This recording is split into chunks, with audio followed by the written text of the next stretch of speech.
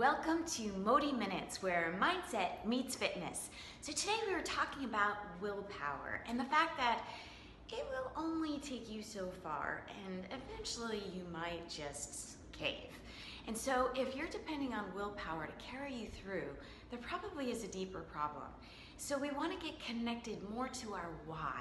Perhaps you haven't really 100% decided this is something you really want to do.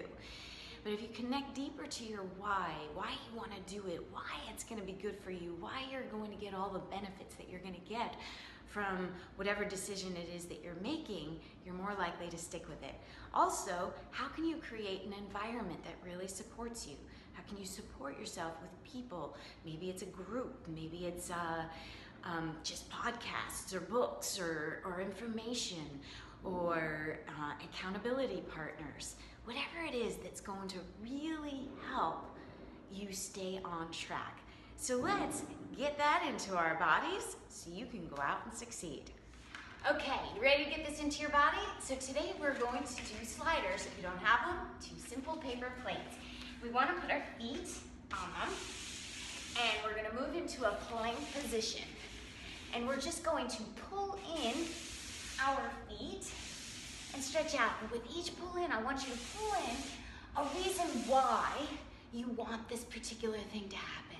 So say you want to lose weight. You want it so that you can get off medication. Maybe you want it so that you can play with your kids. Maybe you want it for a partner.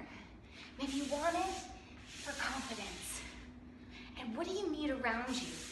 Maybe you need to surround yourself with healthy food. Maybe you need friends that eat healthy.